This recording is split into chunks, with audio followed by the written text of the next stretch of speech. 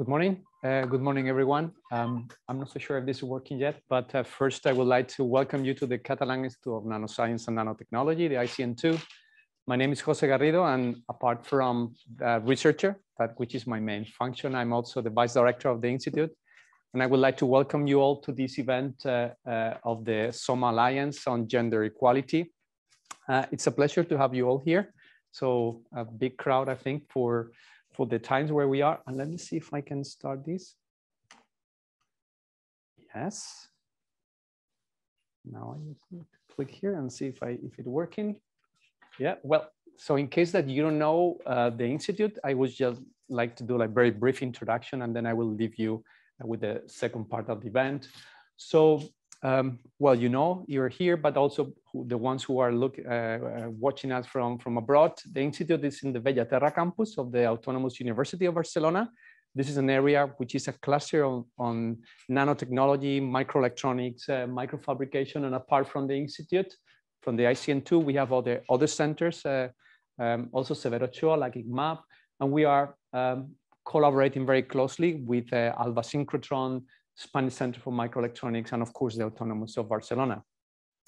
A couple of words about our history and also the relation to the Severo Ochoa. We are not a very old center. Yeah, a bit of our history. It is not a very old center, and it comes from the merging of two different centers, one from the Generalitat and one from CSIC. And it was in 2013 where we have a fully merged center, which was now the Catalan Institute of Nanoscience and Nanotechnology. And soon after, 1 year after, we were very lucky to have the first Severo Ochoa Award. And was for 4 years, and during these 4 years, we managed the full integration of some of our researchers who were coming from CSIC, now part of the ICN2.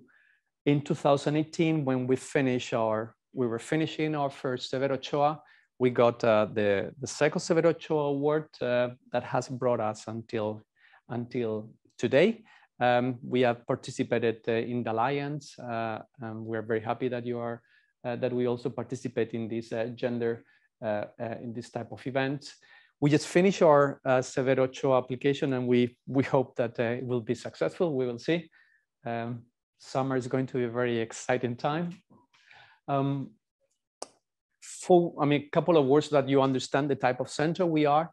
The main mission of our center is to mostly explore frontiers of knowledge of phenomena that happens at the nanoscale.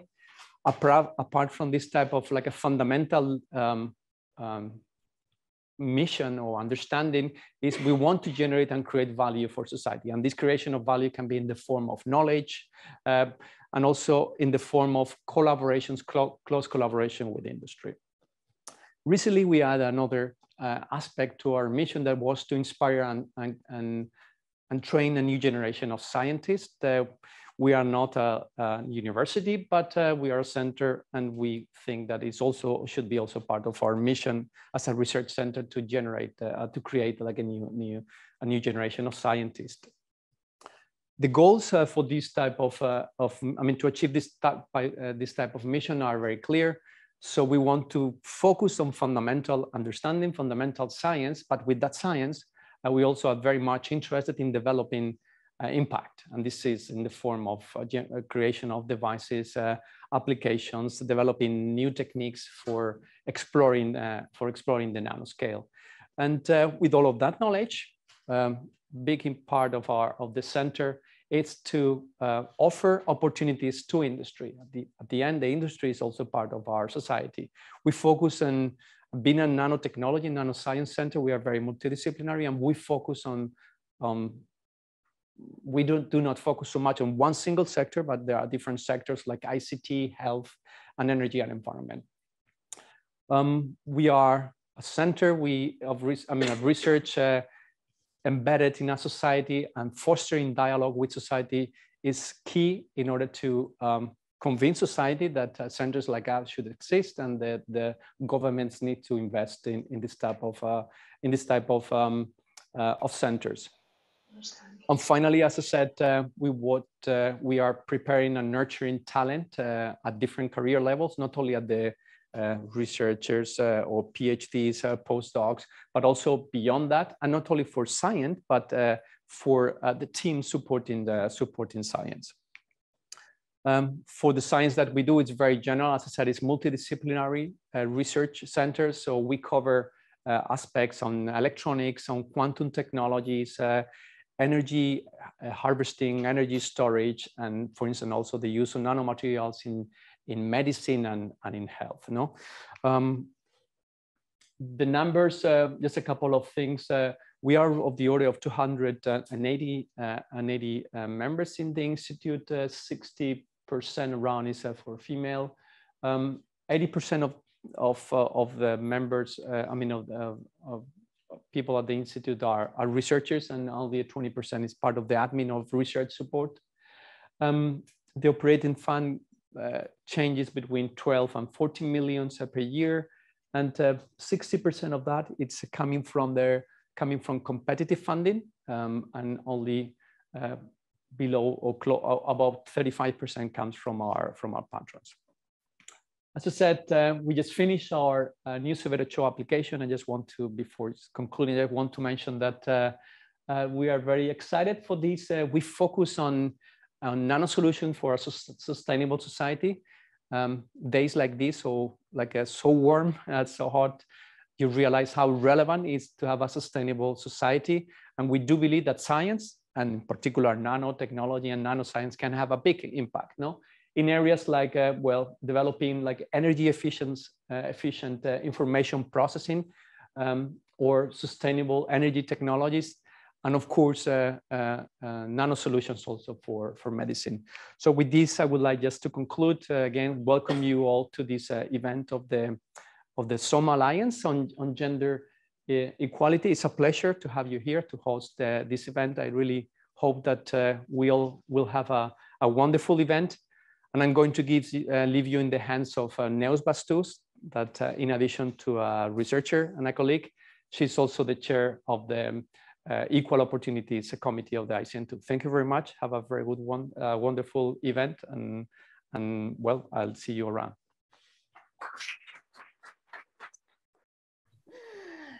Buenos días a todas, todos. Thank you to be here. Thank you to share with us this day. And my name is Neus Bastús. I'm the chair of the Equal Opportunity Committee in Science and Technology and Engineering. And this is something that applies very, very deep in our institute. We are an Institute of Science and Technology. We are an Institute of Material Science, in which some part of us, we are physics, chemists, and also engineers. And in this direction, the opportunities that women we have at the ICN2, they need to be taken with care. And the ICN2, the direction and the committee is committed to the implementation of policies and equal opportunities plans to intend to give visibility to the work that we women do and we historically did, and also to foster new vocations, a new generation of scientists that they grow up with a different background than the one that we live. So the Equal Opportunity Committee was officially launched in October 2014. Nowadays, the Equal Opportunity Committee at ICN2 is composed by Julio Gomez, Alex Arjami, Núria Benítez, you know her very well, Josep Nogués, myself, and Belén Ballesteros. So we are a group of people coming from management and administrative department, but also scientists and technical staff. And we want to extend this committee to up to 12 members in the following 2 months. So we have all of the news involving females, women at the ICN2, and also the news that are important to emphasize. For instance, you have the 3rd event on gender equality of the SOMM Alliance, and then also the last new from the CSIC, where 16 ICM members who were ranked among the top 5,000 scientific female researchers. So the other important, a very important action of the committee is the Woman Talent Program. The Woman Talent Program, it's it's a prize, it's an event which aims to award the best female PhD thesis, the best published paper for a PhD and a postdoc, and two prizes, so two grants, one for the postdoc at the postdoc level and the other one at the senior level. Just a little bit the Woman Talent Project in numbers. So we make 2 calls of projects with, we evaluate 24 proposals and 4 they were granted. For the publications, there were 3 calls for the best PhD, best paper published by a PhD and a postdoc, with 76 papers evaluated and 7 awards. And for the thesis, we had 3 calls with 57 theses evaluated and 4 awards. Additionally, beyond the Woman Talent program, so we are making emphasis in all of the activities or around the International Women and Girls in Science, so the 8th of February and also the 11th of March. The other action that we consider, and I think it's a very interesting action, is the leadership seminars, in which what the committee did is to invite women who are leaders in different fields, not only science but also Karma Ruskadieda, she's a cooker, she's a well-known cooker. Also Maria Blasco, you know her very well. And Monica Terribas also is a journalist. And with this idea of making inspiring, so how they live, they work, and what can we learn from what they did and what they understand the role of females in their respective areas. Finally, I want to also to show you a little bit the work that has been done in the human resources area for the training of the science of the future. This is very important to foster new scientists. Also, the ICN2, it has an institutional procedure for the prevention, the detection, and the treatment of the harassment situation. We also participate with our centers as BIST or with our in mentoring programs and programs to the mother of science. And finally, the ICN2 has also a mentoring program that we can discuss, or there will be some roundtables today to discuss a little bit the role of the mentoring in this. No more delays, I just want to show you again the agenda. So what we aim to do today, first of all, is going to be a talk by Jakob Feldtfos Christensen, I hope you, okay, on the gender and diversity dimension in research projects. And then there will be 3 parallel discussions, you know it very well. One is going to be from effective communication of gender plans and actions. The other one is using gender plans to effectively improve gender equality. And finally, one on the mentoring programs. So just, I want to thank you again very, very much to be here. I think it's going to be very interesting for all of us, especially for us to share with you and to have, because we have a lot of common points to discuss, and it's a very nice way to meet together in person, finally, after a pandemic. So, and just again, thank you very much for your attention, and thank you very much to Núria, because she's the person who make it possible. So I just want to congratulate and thank Núria and all of you for your attention. I didn't put it in the program because it was full enough, but we will, Jakob's session will last 1.5 hours. Then we have a coffee break to I'm not sure if we will refresh because it will be outside, but we will have some refreshments. And afterwards, every discussion table will last around 50 minutes because we need to move from different floors. But it was expected to last 1 hour each one. So from 1 hour and 15 and to 2 hours, we will have a lunch break too, also in the same place where we will be taking the coffee, that is turning this corridor and going to the right. Okay? Thank you. Thank you. Well, thank you, everybody, and thank you for inviting me here today. My name is Jakob Feldtfos Christensen, and I run, I'm the director of Diversiunity, a small consultancy based in Denmark. And I have worked in research management for 10 years or so. mainly pre-war, but also with internationalization. And then a couple of years ago, I decided to start this company and work with diversity and internationalization in research and research management. And a free business advice from me to you before we get started: don't start an international consultancy 2 months before the outbreak of a pandemic. That's bad timing. Just do with that what you want.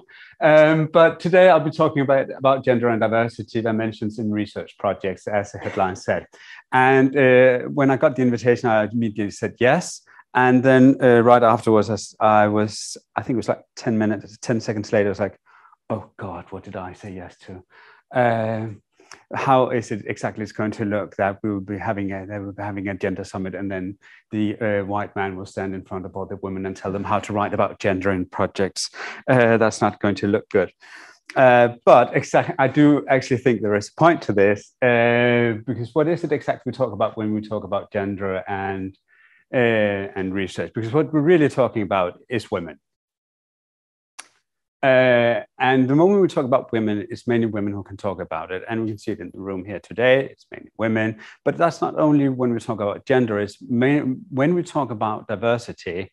If people can sign up, we will see that 90% of the participants are women. It's only when it's a mandatory thing, like if it's a cohort of junior researchers that we're doing some training for, then of course everybody has to show up. But if it's volunteering, no matter what, it's mainly women who show up. And I think that is a problem. But we also made it part of it that only women can talk about it. And we can see the same in other groups. When we talk about race, it specifically becomes about Black people talking. As a gay man, I can say when we talk about LGBT rights, it's LGBT persons who can talk about this. And it is becoming a bit of a problem that we can only talk about our own group, and we have to open this up. So I'm taking a chance here, and even as a man trying to talk about gender, but I will broadening it out a bit. And exactly what is it we're trying to fix when we talk about gender and writing about it in applications, because it has a tendency, I think it's becoming better, but particularly in the beginning, there was a dimension of we're trying to fix the women. Why can't they just bloody fit in to this system that we have created? Why do they have to be so annoying? And as a gay man, I partly understand it. No, I'm just kidding. But hopefully having more of a structural approach by now, and we'll talk about some of these things. And the other problem, of course, is why we're still talking about this, particularly when it comes to gender. We've been talking about this for 50 years, and the dialogue hasn't really changed. The problems are absolutely the same as they used to be 40, 50 years ago. They have improved a bit, no doubt about it, but the discussion is still the same. And I'll get back to that at the end of the presentation, why I think that is so. But when we talk about diversity, it's of course much more than gender.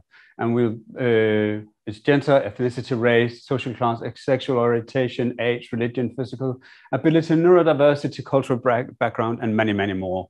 I should perhaps just say, I'm happy to share the slides. Take all the photos you want to, if you want to, but I'm happy to share them afterwards. Absolutely no problem.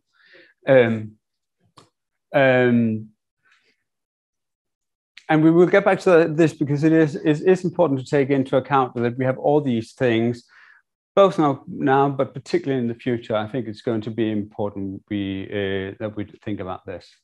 It's not only a question of being allowed to be yourself, but about having dignity, acknowledging a background, and given space to make your contributions heard, much of what we heard that you're already doing here. And these last things are very important when it comes to writing about this is in applications or projects generally. We're building a community, and we're improving the sense of belonging to enhance the commitment and performance.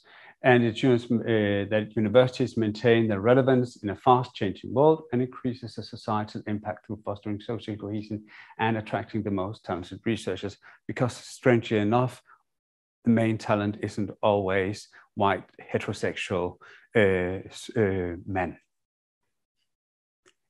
It would appear so looking back, but it isn't, and we have to do something about the culture. And it is important in research. It's not, we just don't want to be good, and it isn't just all political correctness and woke ideology, I think is the new word for all of this.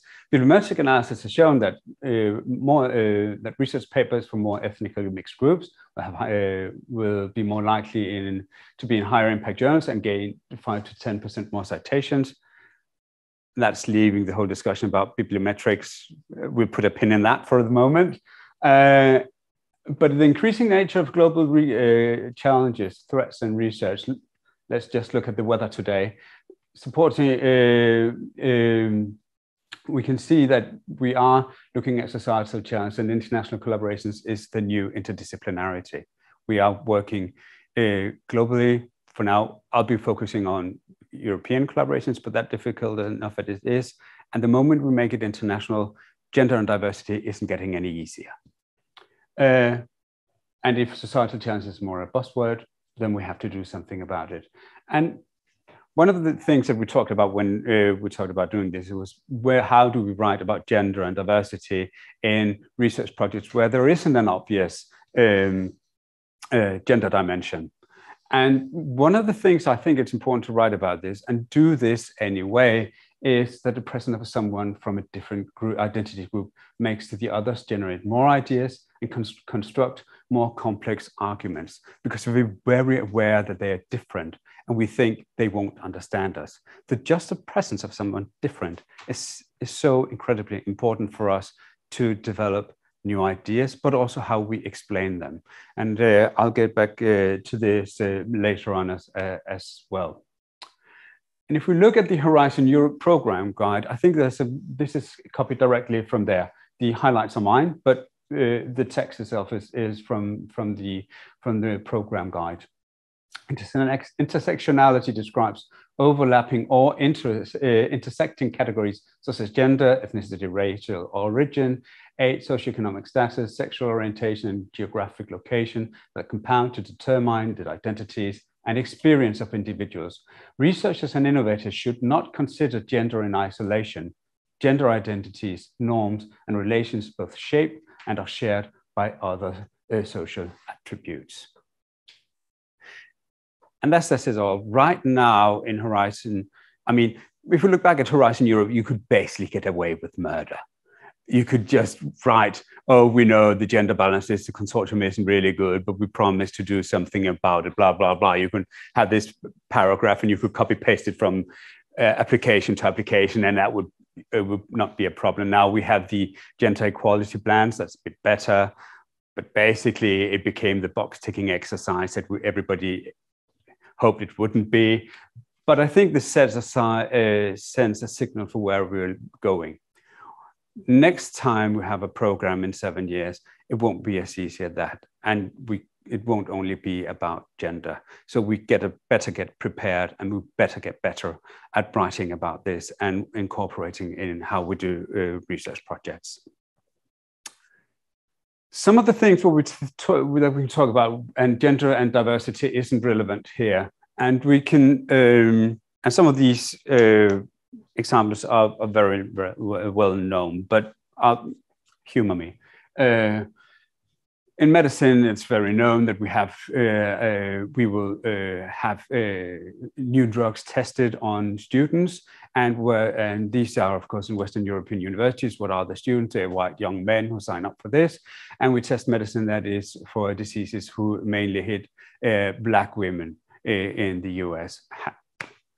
Why? But nobody thought about this when they tested it.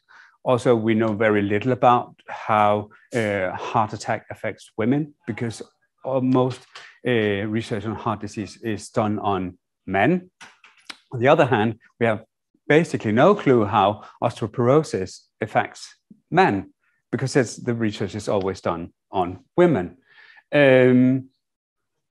AI, you mentioned AI in the presentation, how we work with that. It's one of the most common examples where there have been significant problems with recognizing other facial recognition for anybody else than white men.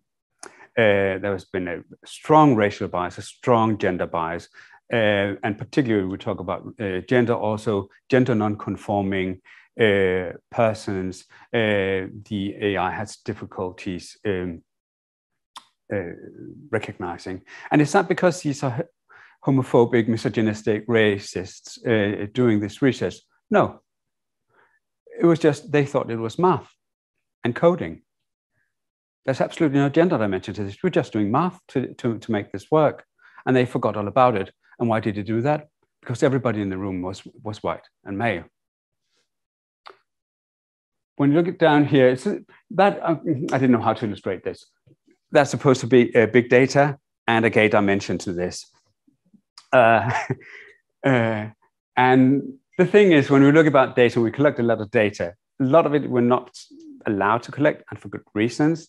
But when we look at, for let's say, identities, LGBT identities, they have done some, they recently had a census in Scotland where they asked about this. And when you particularly talk about gay identities, if you ask people if they identify as gay or lesbian, you will have approximately somewhere around 2.5% of the population saying yes. If you ask people about this, but who they have sex with, then the number is 70% higher. If you ask people who they are attracted to, it's twice as much. So how we ask this question will really determine whether it's 2.5 or 5% of the population. And the problem, of course, is that's one thing. And in a sense that it makes sense, should we make rules, should we make laws around this, how big part of the population is this? This would be relevant in research as well. But it's also, but now, because it's so politicized, it can easily be a problem. Because if the part of the population that is gay is bigger, then suddenly they will say, oh, they are grooming children. We're grooming children, the population is growing, we have to do something about this. But if the number falls, then it's not relevant to do something about the gay rights. And suddenly, if you're not aware of this, and you're collecting all this data, and you're doing open science, you're putting the data out there for everybody else to use, if you're not aware of this, suddenly you have probably been creating unintentionally a big problem for the gay population.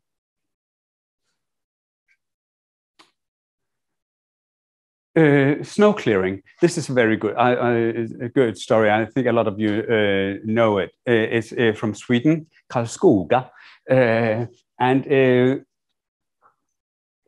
Sweden is are doing very well when it comes to gender. I think one of the most progressive countries in the world. And there was a time a few years ago where every municipality should look at all the services and see if there was a gender dimension to it. And there was about a lot of work around there. And then in Karlskoga, one person joked, well, at least we'll have the snow clearing to ourselves. There's no gender dimension there. And he should never have said that. Because it turned out, as everywhere else, what did they do when there was a lot of snow? They cleared all the big roads so that the cars could get to work. And who drives the cars? Men. Men do the main part of that, and they go to work. The problem, of course, is that who leaves early? It's women, because they have to drop off the kids and run a number of errands on the road. And where do they travel? They travel on bikes and on pavements. And that was the things that were cleared the latest. So actually, it turned out that there was a very clear gender dimension to this. And it could easily be joked about as a political correctness, but it turned out to be a very good business as well, because when they started clearing the pavements and the bike roads first, and then the big roads at the end, the business didn't lose as much money because women were always late for work because of the snow. Now they could be there on time, but also where do all the accidents happen due to snow and ice? People on bikes and walking. So the number of accidents due to snow fell by 40%. So it actually, there was absolutely no cost to it, but there was a lot of economic gain to something that had absolutely no gender dimension. For the guide to reviews in Horizon Europe, here are a bit of some other examples that they refer to. Why do we observe differences between women and men in infection levels and mortality rates in COVID-19 pandemic? Car safety is one of the classic examples. Seatbelts were designed for men and basically killing women in car accidents. Mobility analysis, transport planning, we always plan it so that from the suburbs into the city where all the workplaces, the roads and public transportation is there. The problem, of course, is that women do the shopping and take kids to school and kindergarten, etc. They have to go across, and there are absolutely no roads, and there's certainly no public transportation doing like this, because we always think people have to go into work and back, and people do, or the men do at least. And then, did you know that pheromones given off by men experiences, but not women, induce a stress response in laboratory mice sufficient to trigger pain relief? And then, of course, did you know that climate change is affecting sex determination in a number of marine species, and that certain populations are now at risk of extinction? I say the last two I didn't know, but I have a background in the humanities, so I think I'm excused for that. But I do think that a lot of these things we just don't think about, that this could actually be important and can affect something that we don't take into account. And this also shows us just that the reviewers are asked to look at this much more than they were before. Now they don't just look at the composition of the consortia. So some of this happens because of the mere exposure effect. There's more to it than that, but a simple version is that the problem is that our brain rewards us with a warm feeling when we are in familiar surroundings. So the more we expose to something, the better we like it. And that means that's why we recruit people who are like ourselves. It's just a lot easier. It's not that because people are particularly evil, or some are probably, but most people are not. Let's assume they're not evil to begin with, at least. But it's just a lot easier for us. It's a lot easier if everything is familiar and it's just, oh, we like that. And so we tend to forget it, and we have to expose to something new a lot of times before we begin to like it. I'm not particularly happy with this slide. The look of it. I've redesigned it a number of times, and then yeah, it is what it is. The thing is that what makes this so difficult for us compared to the biology of the sea animals is norms and culture, because I'm here, and now when you're all chatting around in Spanish, I become very aware that I'm Danish.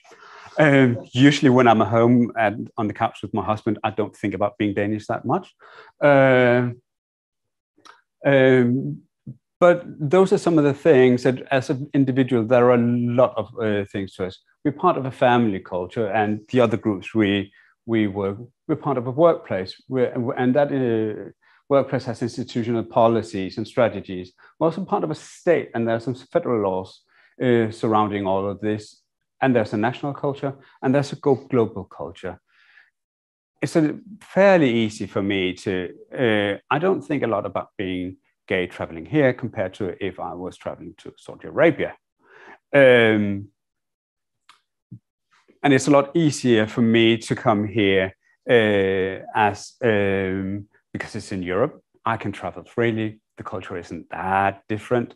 So it's fairly easy compared to if I had to go to China. So there are all these things that forms us. And in the end, it changes depending on the context. And that's what we think. And the problem is that we often think of culture as some essence. like there is some Danish essence in me, or a gay essence in me, or wherever it might be. But in the end, culture is something we do, and culture is something we do together, depending on the context. And we tend to forget that. And particularly, I think we tend to forget that in academia, because we have this idea that there is one academic culture. Academia is the same, and that's just BS. And as long as we keep that pretense up, we will continue to have difficulties. And I would say a lot of the international projects we see, I would say they are not collaborative projects. They are silos working in parallel. And that's not the idea of Horizon Europe. But it's just to say, all of these things we bring with us in every encounter we have, and we have to take that into consideration when we do this. Another problem we have is project similarity. So when we believe that we have more in common with people from other cultures than we actually have, and this often leads to misunderstanding. Yeah, and I said, particularly in academia, because we pretend that there is one academic culture. When I worked in the research support office, I'll say we spent a lot of time on budgets. Jesus, all the time I spent on making budgets. But I have never seen an application that wasn't submitted because the budget wasn't good enough. But I've seen plenty of applications that wasn't submitted because people didn't communicate. They've had absolutely no idea of culture, and everything blew up well before the application deadline. So when we're working with this and we are in the application process, there are two important questions. What am I not seeing, and who can help me see it? The problem is that particularly I think it's a problem for the PI, because they are so responsible, and I think they have this idea that they have to be able to answer everything themselves. And you don't, of course not. That's the whole idea of this. If everybody could see everything, we could continue to leave all the research to the white straight men. But that's not how it works. So it's important to answer this, and who can help me see it. And if you can't answer those two questions, I think there's perhaps an even more important question, and that is, if I can't, should I do this research? And I don't think we ask that question often enough. I think we tend to look at the topic of the research and do I match this? But all these other things surrounding gender and am I seeing a broad enough perspective, we tend to forget that. And if it doesn't fit how we think, we pretend it's not there. But I think that more researchers should actually ask these questions and then think, if I'm not able to say this, perhaps I'm not the one to do the research. We made this model, and I'm happy to share that as well if you want to afterwards. It's not very good on the slide. Where we try to walk through the whole idea of diversity in research proposals. And because there are a number of places you can put this in. And a lot of this would be around the consortium and the culture of the consortium, because I don't think what we often want in this is like we could do in Horizon Europe. We can basically have this paragraph about gender or diversity in research, and then we can copy paste it. We want that nice, easy solution so we can focus on what's really important, the research. But that's not how it works. And I think that a lot of these things we can't necessarily answer beforehand, but we can create a culture and we can create a diverse consortium. And in this culture, we can make it possible for these very diverse people to ask all the right questions so that we get these dimensions as we go along, because a lot of them, we won't be able to see them beforehand, but they can show up if we allow people to ask the right questions as we move along in the research project. first we call forming the base. So what is the aim and dimensions, and how can diversity contribute to the aim of the project? And what are the most important dimensions of diversities? Now, the European Commission has made it very clear that the main dimension is always gender. And I think that considering that it's 50-50 globally, that's probably true. So there should, unless said otherwise, we should always have a gender dimension. But as we said, gender is never in a vacuum. You're always something else as well. And so we should consider it in an intersectional context. What does the funder say about diversity? And then how do we have internal resources? Now we heard about a lot of the internal resources you have here, and most of you will have some sort of resources. Some of them are perhaps mainly on paper, but still there are some things to work on. Then we call the building blocks. They're the next slides. I'll get back to that in just a second. And then, of course, how will you monitor and evaluate diversity during the project? Because if you're not monitoring or evaluating like you are everything else, then it's empty words. And I don't care then. And the evaluators will see right through it. Then you have the application form, and I'll get back to the standard Horizon Europe application form later on. And then there are ethics. And I actually think ethics is one of the places where you can make a huge difference if you want to here.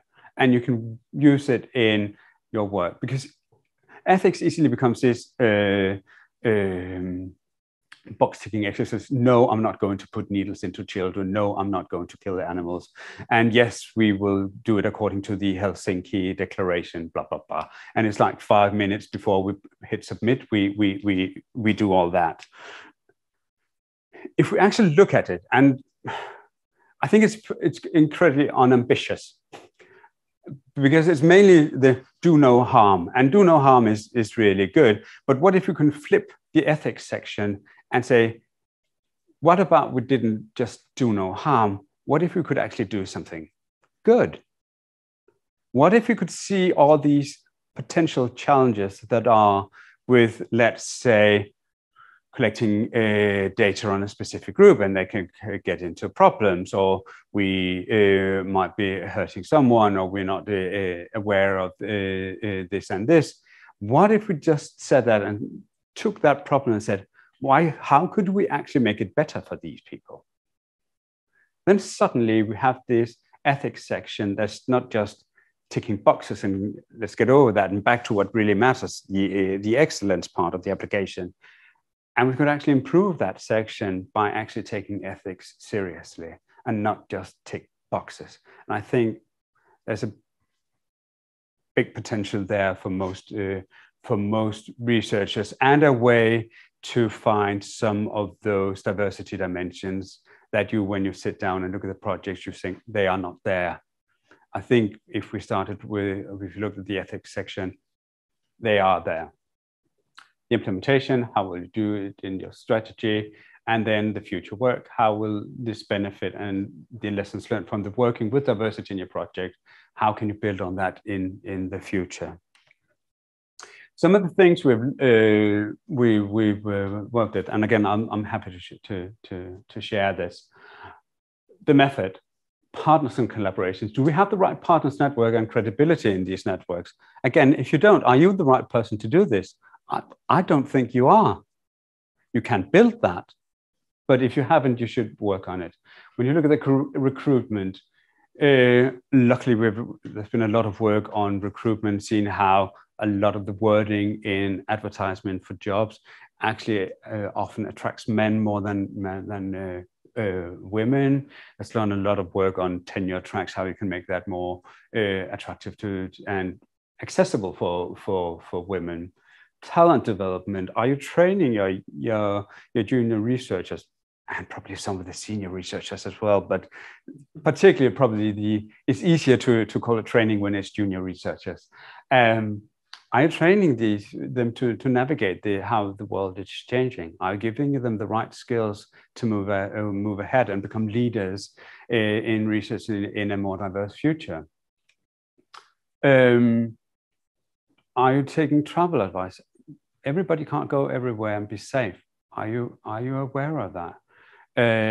We've seen some horrible examples, particularly in the UK, and it's because the business model of universities in the UK are different. It's more a business and not as much a public as here. So a lot of them have satellites overseas, both Shanghai, China, but also parts of the Middle East.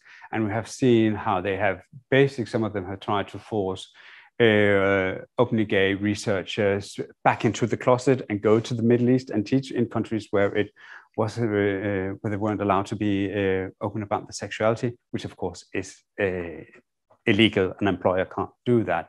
But that's how determined some universities are to make this worse and are so unaware of what happened.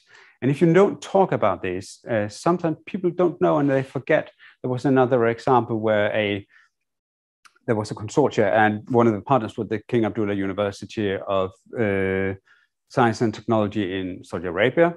And they had a consortia meeting there, and they're talking about, they're having a dinner. It's all very good. One of the participants from Western Europe is gay, but is not saying anything. But one of the other members starts referring to the person's partner, same-sex partner, in the middle of this, making it incredibly awkward, but also putting that person in danger. Unaware, if we don't talk about this, then suddenly you can put one of your colleagues in danger. And that's why it's so important that we talk about some of these things and also take something as simple as travel into account when we work with these things. Conference hosting, conference participation, can everybody, are you making childcare possibilities, etc., etc. In your strategy, and we'll get a bit back to research strategy in a minute or so. It's one of the things that you could, to put it a bit earlier in the process, allyship. Are you showing allyship to people, to minority groups? Meetings. What is a meeting? What we don't often think about is that the idea of a meeting is something that is very bound in national culture. Yeah, sure. Yeah. Have you got a protocol or measure to explain? Because I'm thinking, well, that could be great to include, but I don't know. We have some of the ideas about it, and I can certainly show you some links to some of the universities who have, mostly when they came because they came into trouble about it. they developed it later on, but yeah, some universities have. Yeah, is that for good? Yeah, okay. Yeah, meetings. What is a meeting and how do you do it? In some cultures, a meeting is somewhere where the boss shows up and tells you what has been decided. In some cultures, it's a place where things are discussed.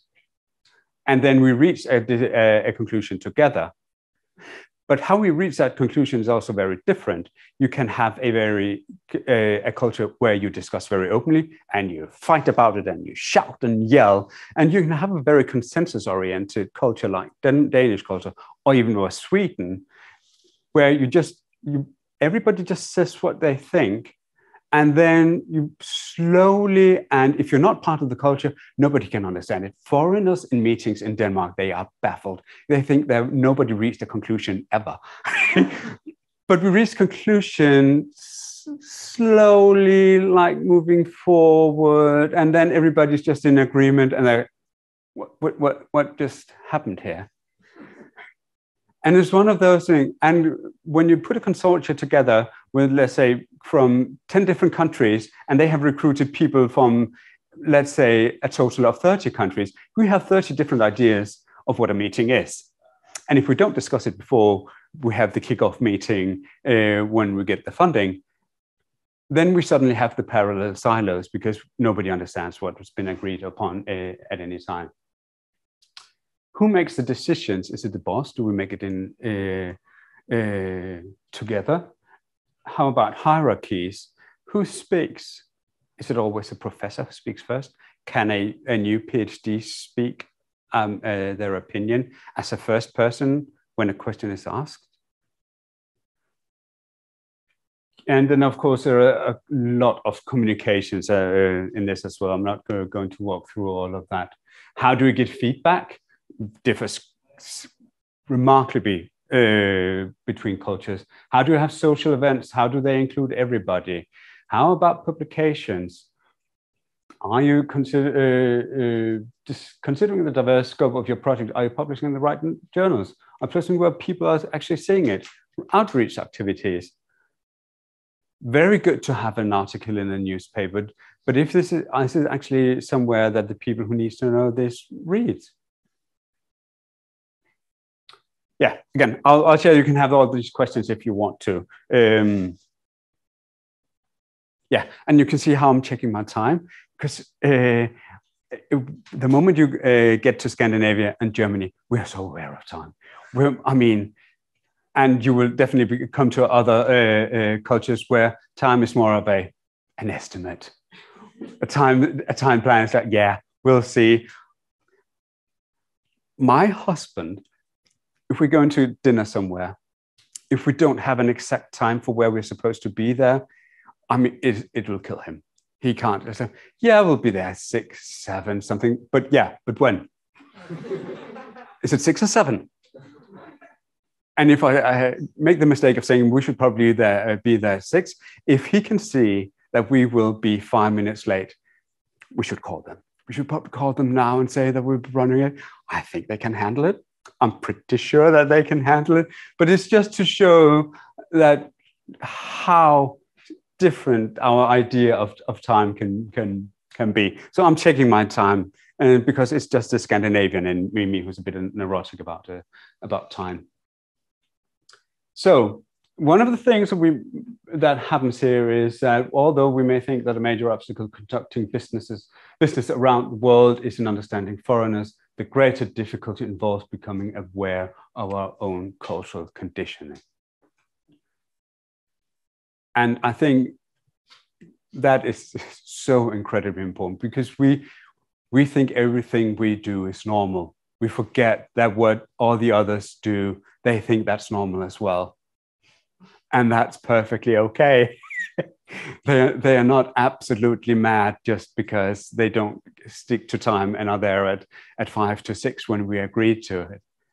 It's actually okay. And it's okay to have meetings in a different way. It is okay to have it, but we have to be able to talk about, and we have to mainly be aware of our own blind sides. And that comes to gender and diversity as well.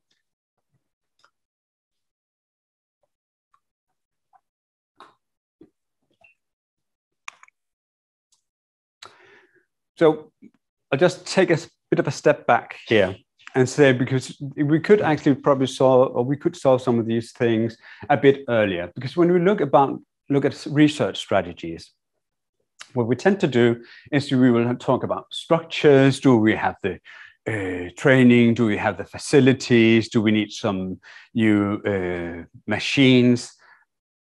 How about the timing? When there's a deadline for this, what are we going to apply for when? And we'll apply for this now, and then in 3 years, and then publish 2 articles. And then in 4 years, I'm ready to apply for that ERC that will secure my career.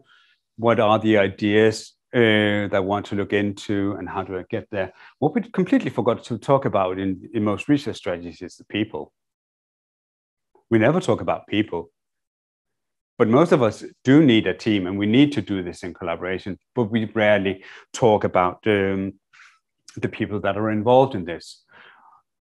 These are just 3, we have a whole thing on research strategy, but we're trying to make a few questions for some different parts of, some for the researchers, some for the department, and some for the research group. When you're developing a research strategy, some questions that you can actually ask yourself about people, the training you have. Do we have the right networks? Do we have the right network of research partners, impact partners? Are we showing allyship? If not, if we just come and try to do that 5 minutes before we submit up an application, will they take us seriously? Probably not. What else? Yeah, who's making the decision on research strategy for the department? Is that a diverse group, or is it just the same old? And is the research group representative of society and people that our research has impact on? So there are a number of questions here that, yeah, I'm happy to leave you with that I think that we could answer earlier on, and that could solve some of the problems when we are sitting there with the application form in front of us thinking, bloody hell, what am I going to write about gender?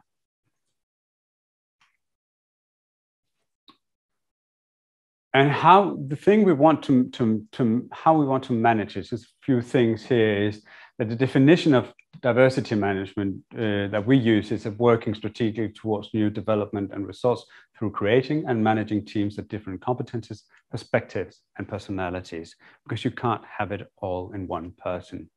We don't just want diversity for the sake of diversity. There's a risk that we see people as a stereotype and reduce them to one thing.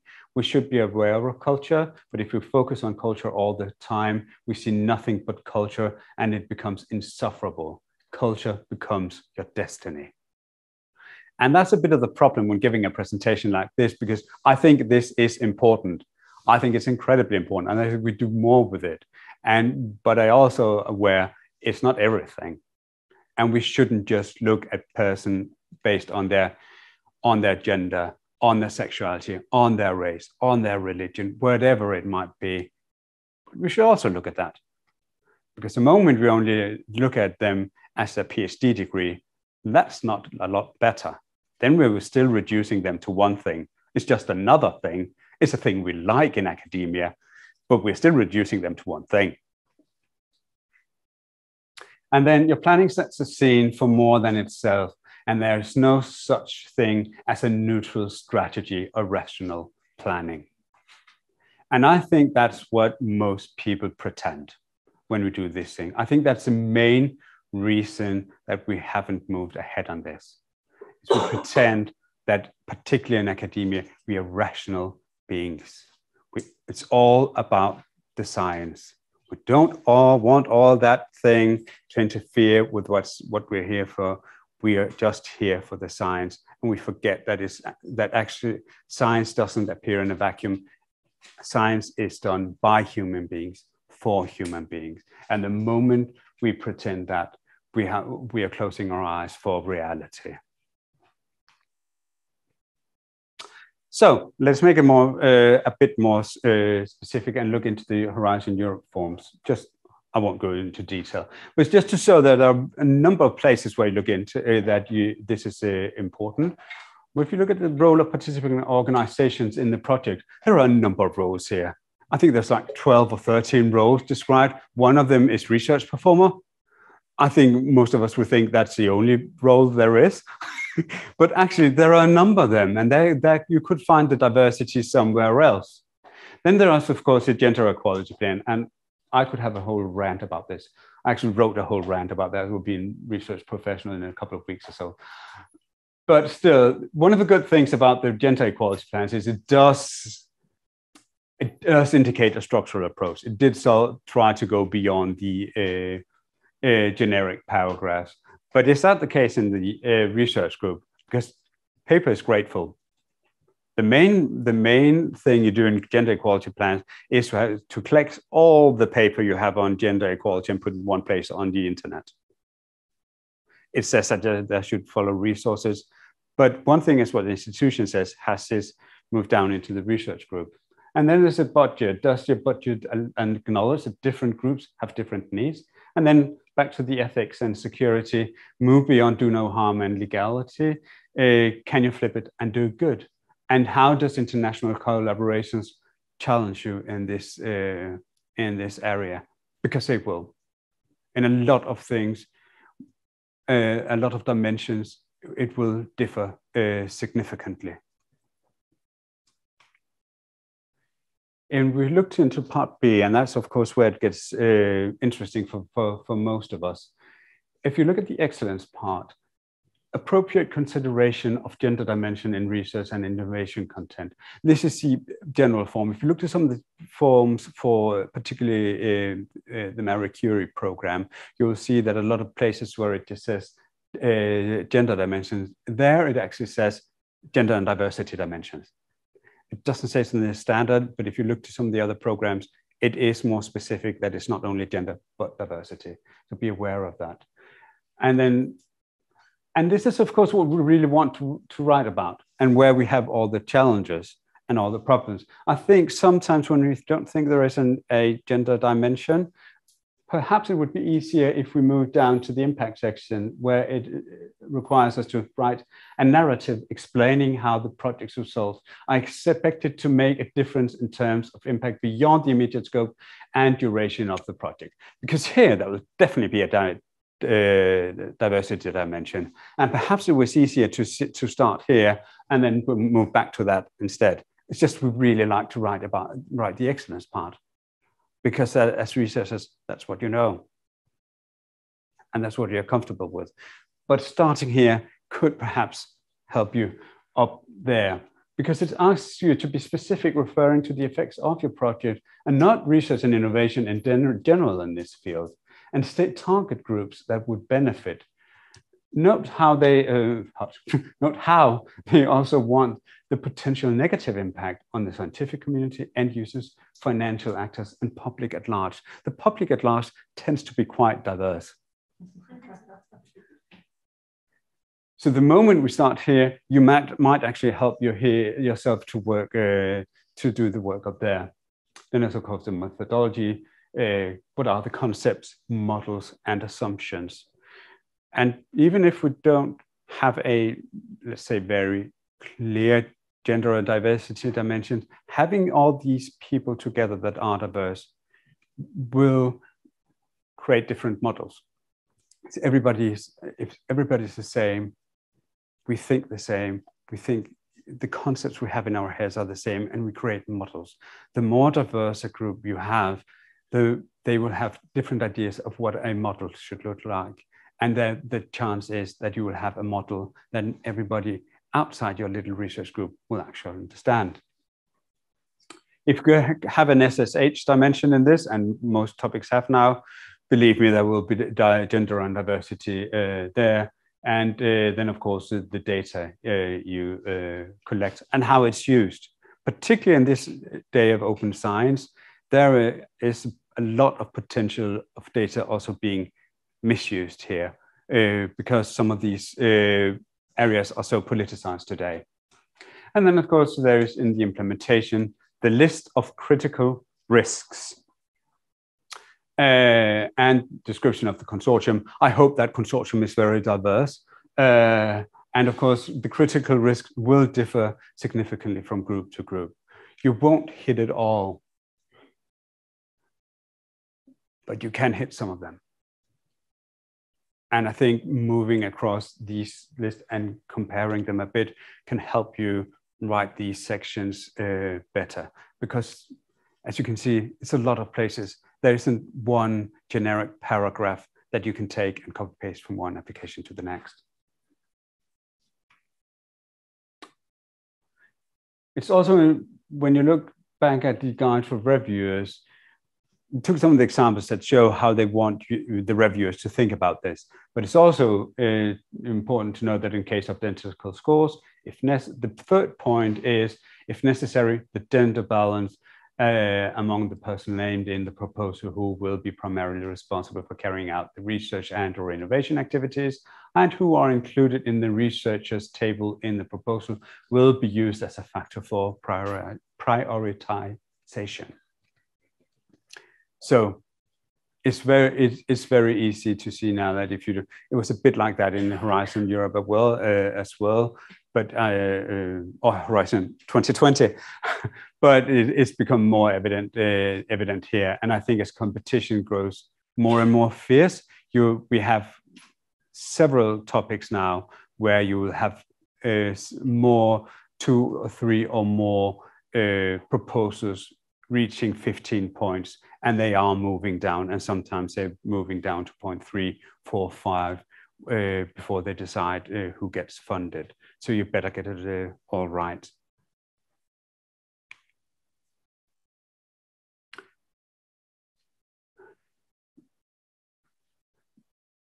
This is mainly, I don't know if everybody's a researcher or who's research managers, but if you're a research manager, these are questions that can help. If you're a researcher and the PI, be a bit schizophrenic and ask yourself these questions.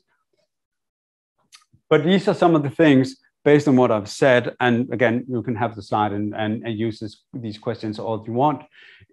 Some of the main points that you could ask the PI, also if you're a participant in developing the proposal, have you can run through. I'm not going to run through them all because you've heard it all by now, what I've said. But it is a bit of a checklist or a help to run through some of these things. Then finally, I'll try and do a bit of a,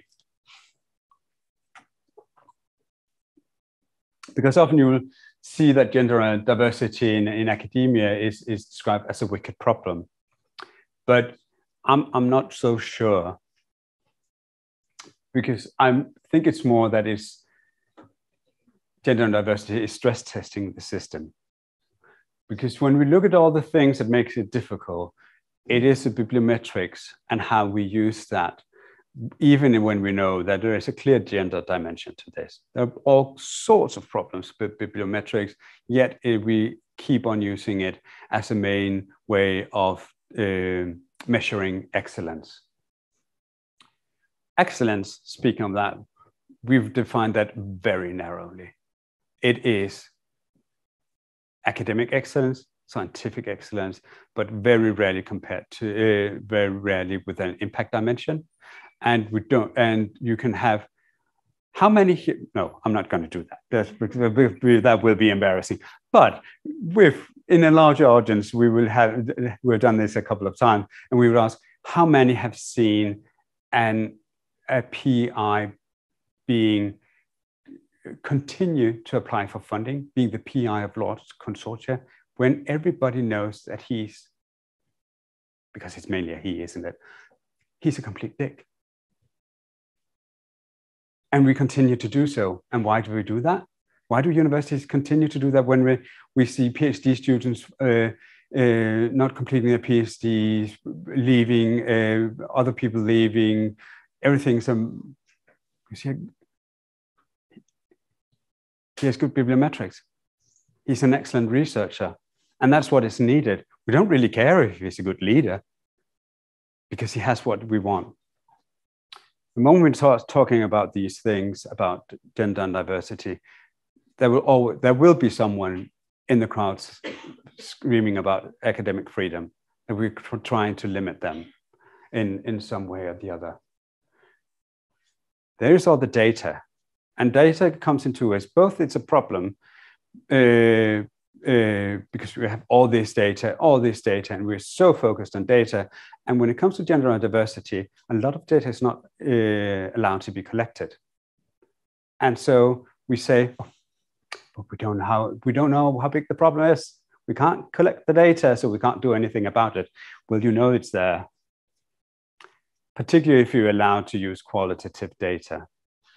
And one of the recurring things that we see when you read about gender and see, but there isn't a problem. No, but because particularly when it comes to gender, a lot of the problems are never referred because women don't believe things will be done. There will be done anything about that. That goes to harassment, rape, all kinds of problems in society and public.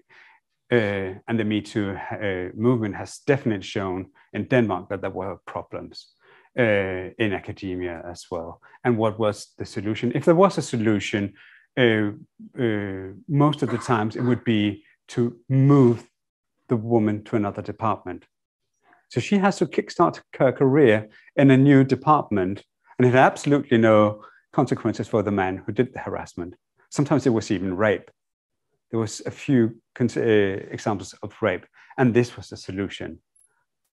When we're doing ourselves a disservice here, and we're not exactly encouraging people to report things, and then we don't have the data and we can close our eyes.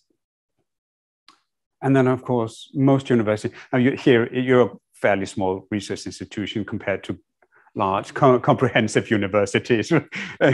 No offense, but that could actually be to your advantage. Is a huge machinery to get working, and one part doesn't know what the other part is. But when we look at all this and see what makes it a wicked problem, the one thing that is in common in all these parts is universities. So I'm not so sure that gender and diversity is a wicked problem. I think that universities are the wicked problem. And sometimes I'm not so sure it's as wicked as we want it to be. So I think some of these things, we know it very well, and we could solve it if we wanted to.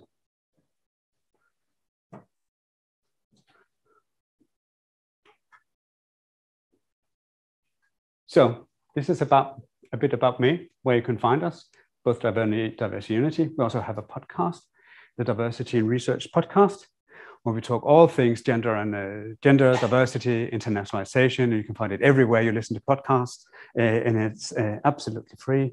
And we have a lot of fun talking about the Chinese spies and being transgender in STEM and all these things that relates to this, because it's incredibly complex. Of course it is. But promise I would leave about half an hour or something for questions. So I'm supposed to wrap up. And I think I'll wrap up with a small story, because it easily becomes about research strategy and Horizon Europe and all these complex matters. But and sometimes we forget a bit what it's really about.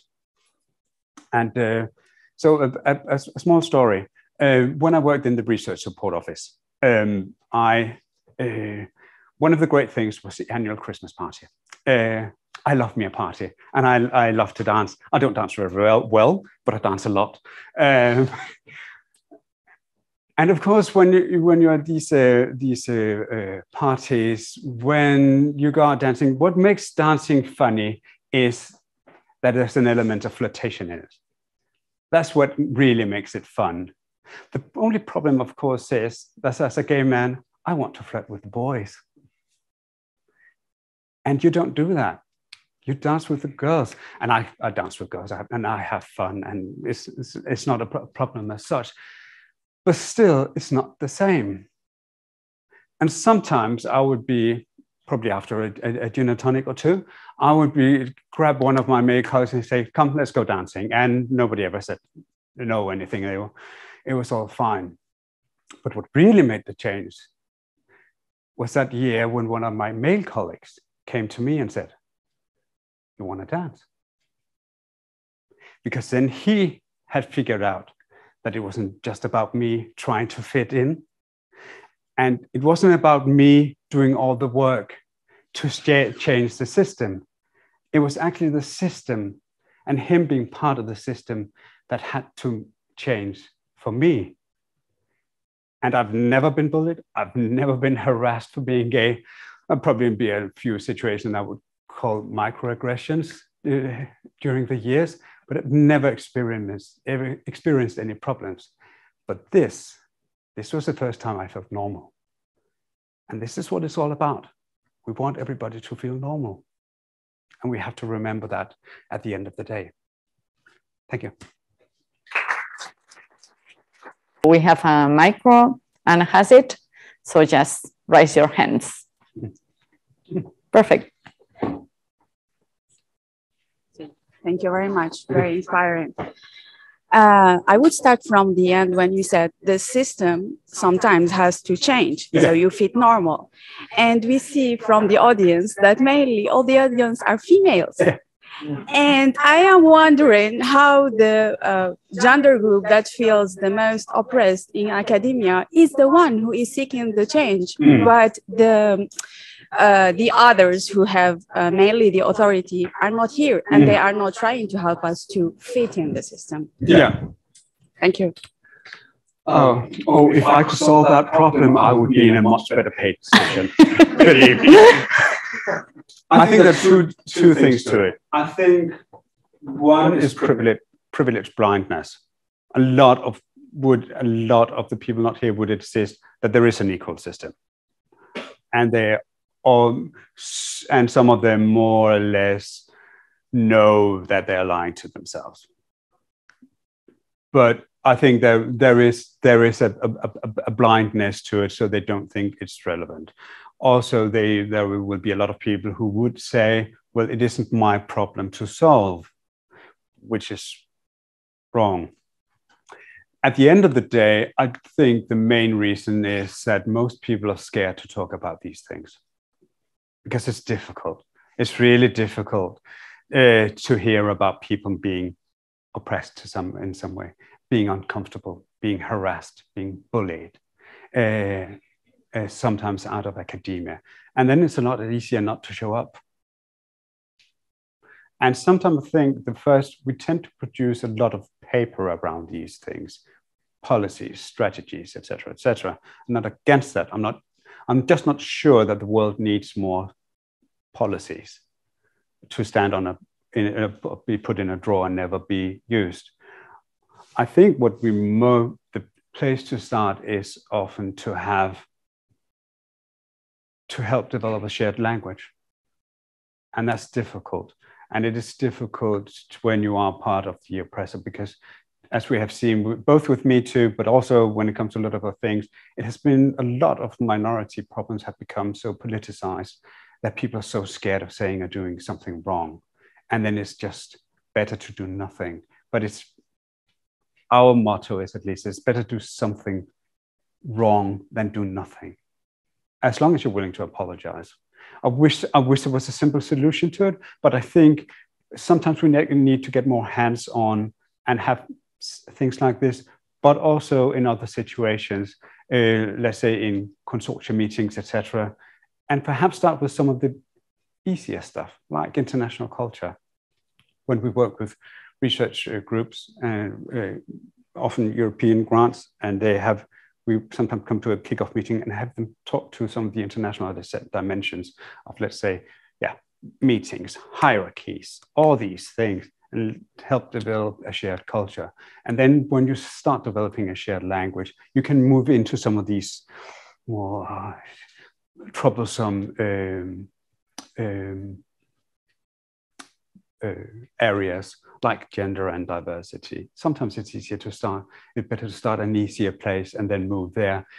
And it's because sometimes we just want to tackle it head on and want to create this policy that will solve it all. And that policy doesn't exist, because at the end of the day, it has to work people to people, person to person, in face-to-face meetings.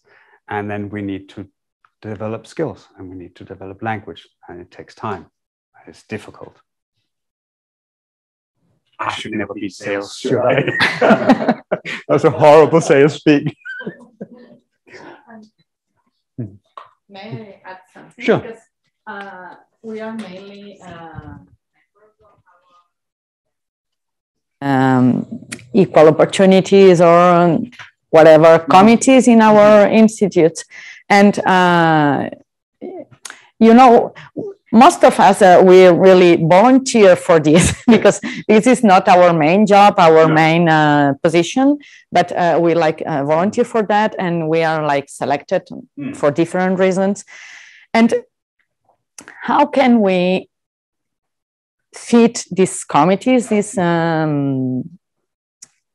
decision-making roles with people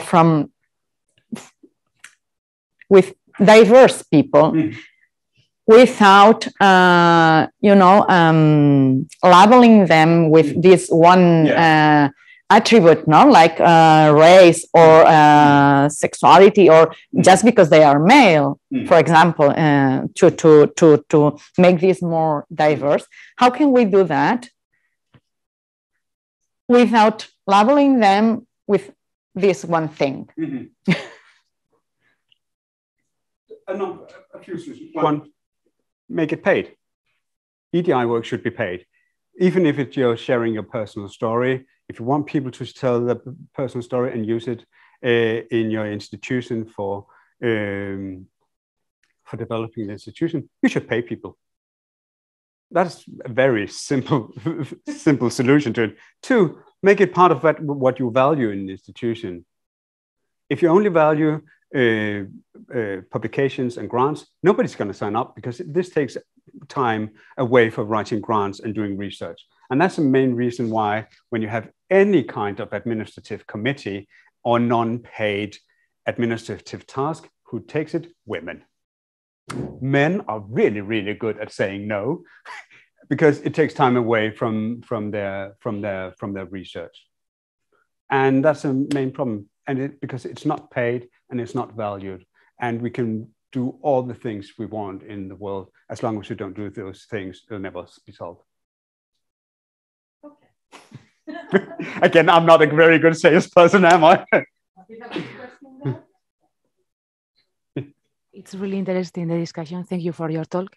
I would like to share a reflection with you to know your opinion, because what I have seen the last years with all the quality plan that we have developed in our institution, we have also created alliances between many female scientists and professionals in our science institutions.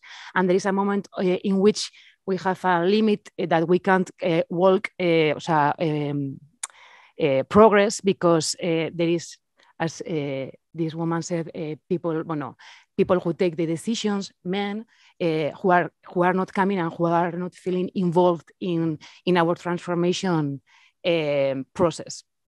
So what I see, for example, what happened to me this week and made me reflect a lot was that our director shared with the equality committee of our institution. He's involved in a certain way. At the end, he's the director. He sent a paper from a conference in which a high-level scientist was participating, and he gave an inspiring talk on his experience over his life around gender in science, and how in Harvard there were many top-level scientists that were feeling really bad in their departments, and how he did this work with himself. And our director, for the first time, shared with the committee this paper that he found inspiring. And this made me think that maybe we also need some white male heterosexual deconstructed, inspiring scientists, because when we are trying to tell that there are many things that we should change, sometimes they don't even listen to us, but they find inspiring and they connect with these people. And I don't know what is your experience with that, because we have been inviting many different diverse people to be inspiring to our community, but there is a group of people who don't feel engaged, and that we need to be with us in this process. Thank you. Yeah, I think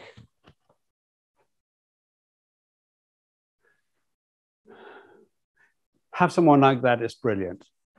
Have someone telling how he learned about this and felt inspired and want to change things. But it can be difficult to find these people, and it is difficult to have these conversations sometimes.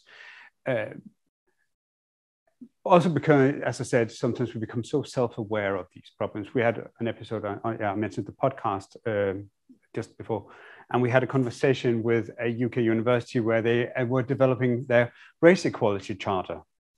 And we talked to the vice dean responsible, and he's a white man, and Lachlan I run this with, and a white man. So the three men had a nice conversation about how to solve problems about race at UK universities. And you just feel, oh, Jesus, they're gonna kill me. But I think it's this idea that we have to open, as I said in the beginning, we have to open these conversations to everybody, and we have to have everybody be able to talk about these topics. That's not to say that we should solve the problems, the three men should solve the problems about race, because the main thing that he said was, we need to listen. We need to listen. but in a position of power, I have to spend my time listening to people who have the problems, who are experiencing them, and I have to make solutions that actually work. But how do?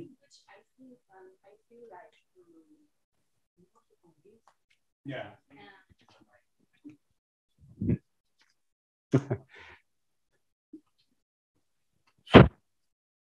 When you are trying to convince people, when you are from a minority or like discriminated group of people, and sometimes I think that they see us like people who victimize themselves. This is not something like personal, is political.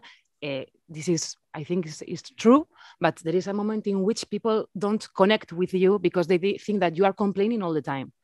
And so we need new strategies. That's why I think that having putting people like white people to take decisions about black people, not of course, but people who are in top positions, who are really respected people that that are able to show to others that they used to think in a certain way and that they change.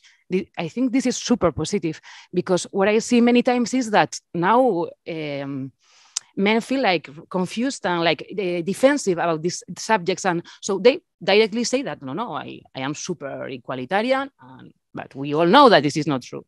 So maybe this is I think a way that we should explore. Thank you.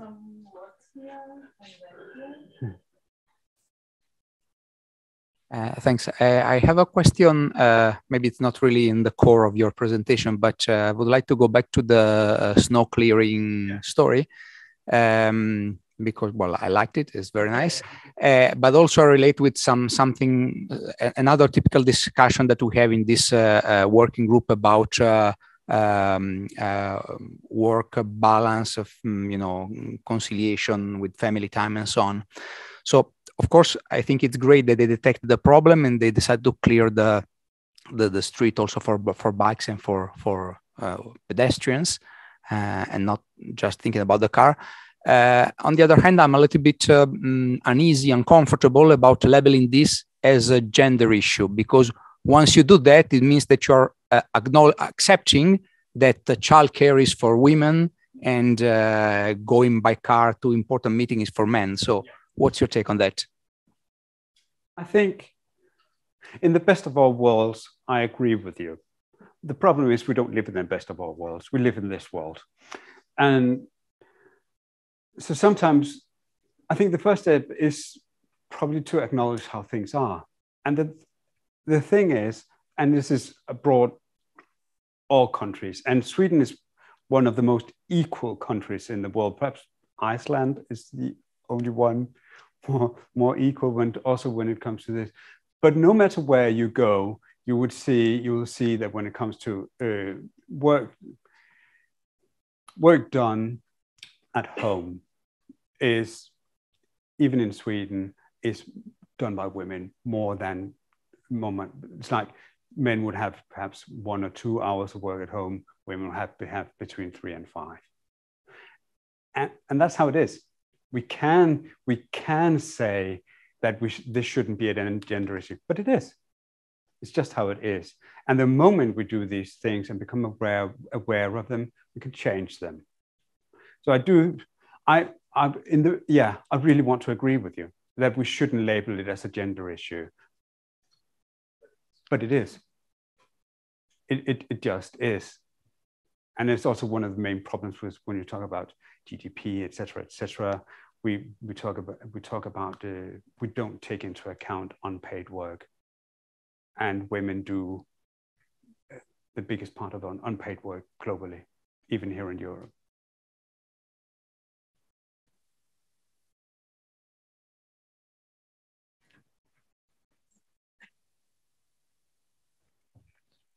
I have one comment that reflects a little bit in the place we work. This is a Climate Change Institute, in which diversity and equalities, it's a big topic also of research. So in the Equity Commission, we have a lot of people. We have a lot of young male that have joined because of the topic. It's kind of fun. And so this is very positive. But then another reason is because most of us do not get decisions at the managerial level. So we kind of play around. So we are playing here in the dark room because we can give opinions, we can have free, we can talk about equality here, but we know that we have absolutely no decision then of whatsoever happens in the center. So, and this is tricky because on one hand, it gives you this as well, I'm doing something, I'm participating, I feel good about that. But on the other hand, it's masking a very hierarchical system. So I wanted just to see how is your vision on that, how to break those barriers or... First of all, representation matters. That's why we need more female vice chancellors or rectors. We need much more diverse group. I think it was 2-3 years ago, St. Andrews in Scotland had a Black woman as rector, and it was a huge story. It's like there's something a bit sad about that. Also, and perhaps worst of all, she was from the humanities. But still, so that's why. And that is why representation matters. We need the role models, but we need people to carry this agenda to the top levels. On the other hand, you can also see, you could have someone on the highest levels, let's say, make a policy or strategy around these things. And then it's put in the drawer and nothing happens. So taking it there isn't necessarily the solution we want it to be. I actually think sometimes on floor level, we have more power than we want to, or we acknowledge or realize that, because we can go into the project, because where is the real power in the university? Grants, research grants. Get a grant and you can more or less get it how we want it. So where can you, because we need to change things and we need to change the culture, and you can actually do that from the bottom up, because that's where you will have the real chance. Yes, we need to take it, have management take it seriously, have a system where harassment can be registered and where it's taken seriously, something is actually done about that. Yes, we definitely need that. But we can also change things in the day-to-day way. We can challenge things in the research group we're part of, because that's where it really has to change. I mean, vice chancellors will come and go, and they're not there with you on a day-to-day basis. So sometimes I also think that we could look at, and that's why we have taken this very practical approach to our work in the company, is to say, because this is where it actually happens. So sometimes yes, you should push forward, and you should push against management and leadership in your institution, definitely. But perhaps we could also broaden the discussion to what can we actually change in our day-to-day work when we're in a consortia, when we talk about recruitment, how we're training our junior researchers, how we're doing things, because that will change the research culture. And that's what really has to change. And that's one of the things that we're moving from talking about research integrity and talking more broadly about research culture, because basically it's a culture that's broken. We have time for a couple more questions. Here, Anna. Thanks, Jakob, for this nice talk and also for raising the importance of the intersectionality approach. I think that one of the key aspects that why we are not reaching this diversity in academia is because of the research assessment that you were talking before. I suppose that you know about the DORA assessment, and I would like to know your thoughts, or if you had any examples of good practices, because I mean, it's really easy to join, everybody joins DORA, yeah. But then how you apply and when you are doing job offers, or I mean, which are your feelings in how the implementation of DORA is being in the research centers? I have mixed feelings about it. I think there are some people who take it very seriously and work with it. The main examples I've seen were in the UK, and unfortunately there you have also seen some very horrible examples of universities who have signed DORA, and then at the end of the day, where they had to fire some people, what did they do? They took the people and they ranked them according to bibliometrics and according to how many grants they had, and then they had to fire 10, so they took the 10 people in the bottom. That's not very DORA. that's not anything good. But this university has actually signed DORA.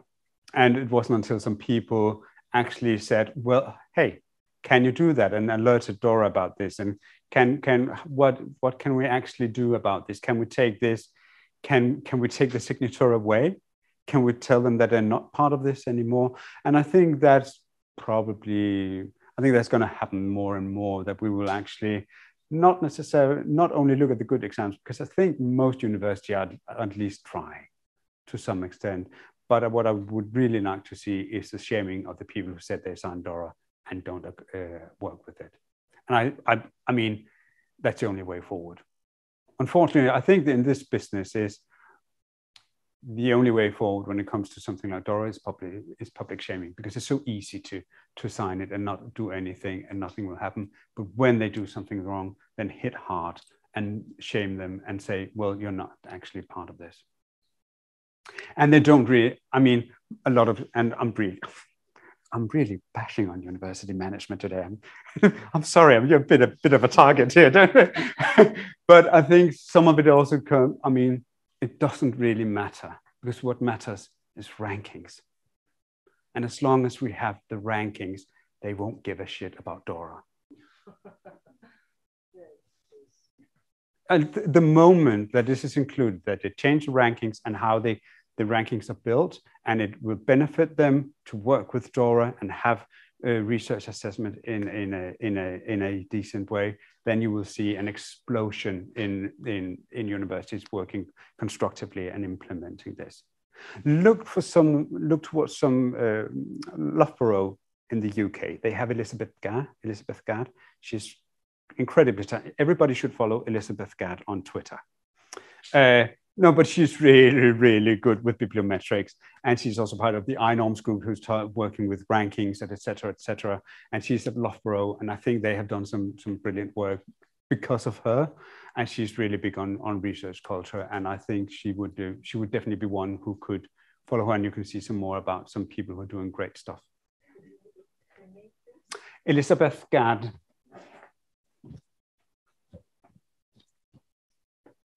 Do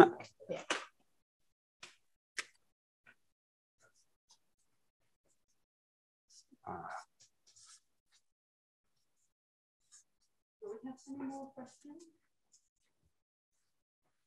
No, I will end it, if you let me, with a quote. Yesterday I got an email from a white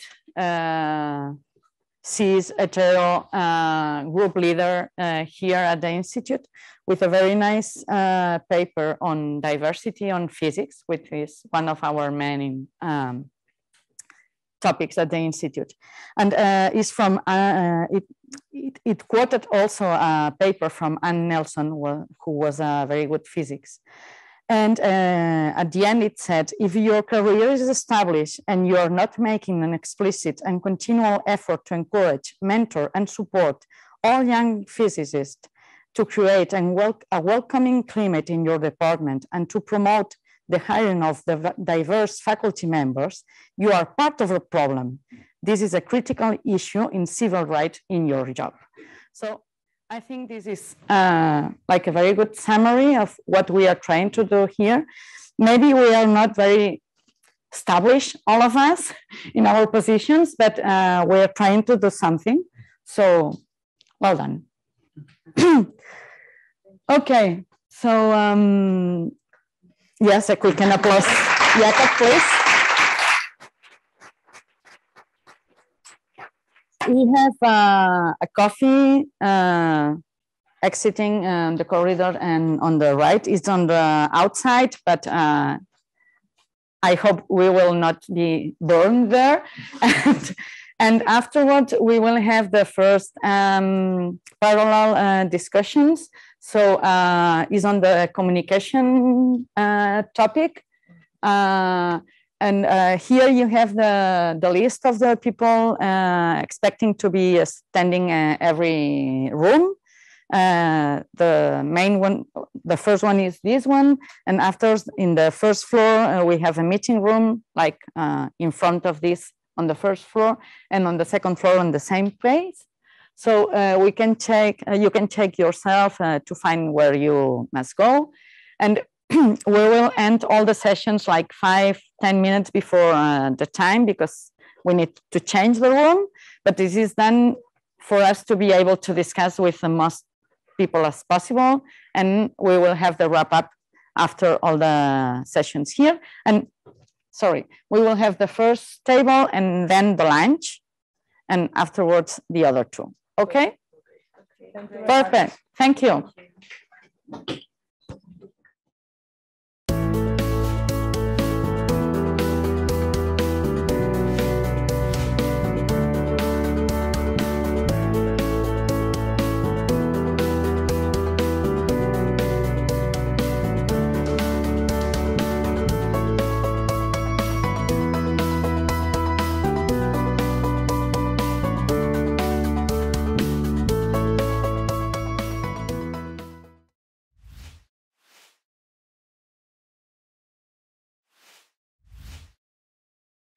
I think 3-4 minutes per reporter would be enough, but I think that we are not here because I received some by email. So, but the aim of the reporters is mostly if we are able to collect all the reports and create like a small group of people to write a whole document with all the conclusions, thoughts that were raised during the tables, and being able to share it with all the SOMM community, not only the one that were here, but also with other centers.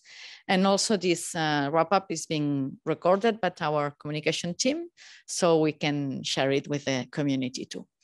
So the reporters of the first session on the communication actions, who they are. So, Neus, can you, yeah.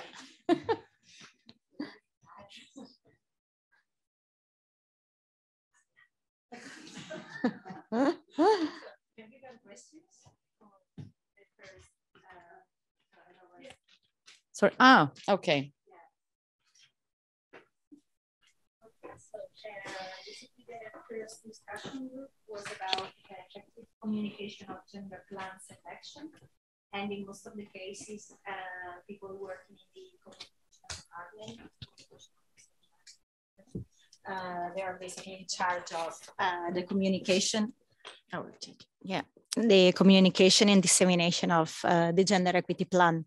And so we stress the importance of reaching out not only members of the institute, but also members of the university and of the SOMM Alliance. So it will be nice to have a sort of repository of all the JEPs in maybe next year, or when all the people will get their JEPs completed. And so the second question was about, is your organization aware of the existence of the gender equity plan? And in most of the cases, yes. And the action, so some of our centers have the second or third edition of the JEP, and some other just the first one. So maybe next year we can go on with the discussion. And so if the gender equity plan is included in the communication plan, and in this case, in most of the cases, it's included, and there are like different means of communicating the gender equity policies. And for example, just few examples are the newsletters that can be on a weekly basis or bi-weekly basis or monthly basis, the website, or a dedicated web page of the Institute. And other means are social networks such as Twitter, because most of the people are using Twitter, and or other platform. So one of the suggestions was to use screens and televisions in the Research Institute, just to attract visually all the people passing by, just to catch the attention on the gender equity policy. And another, use the screen, okay. And another good example is to involve group leaders and the director of the center to promote the gender equity policy. So in most of the cases, the policies were signed by the director, but it's also true that if group leaders can inform the member of their groups, we can increase the awareness about gender equity in our institutes. So that's my note. I don't know if would like to add some other information. Oops, oops, oops. Thank you.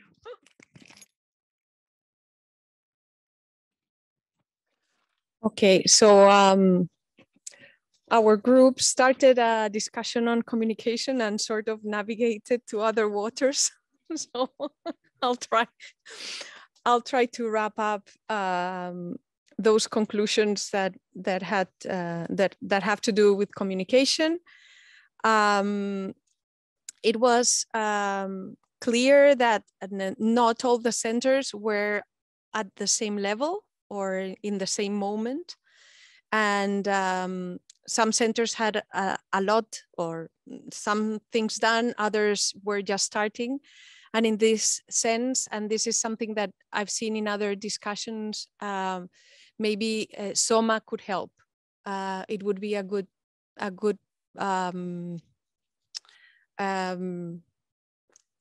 action that SOMM could somehow centralize or help coordinate or create a series of guidelines or checklists or call it whatever in different aspects.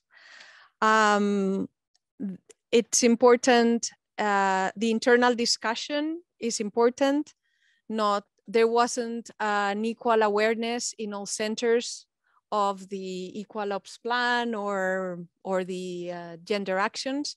So we saw some examples of how this internal discussion could, or dissemination could take place.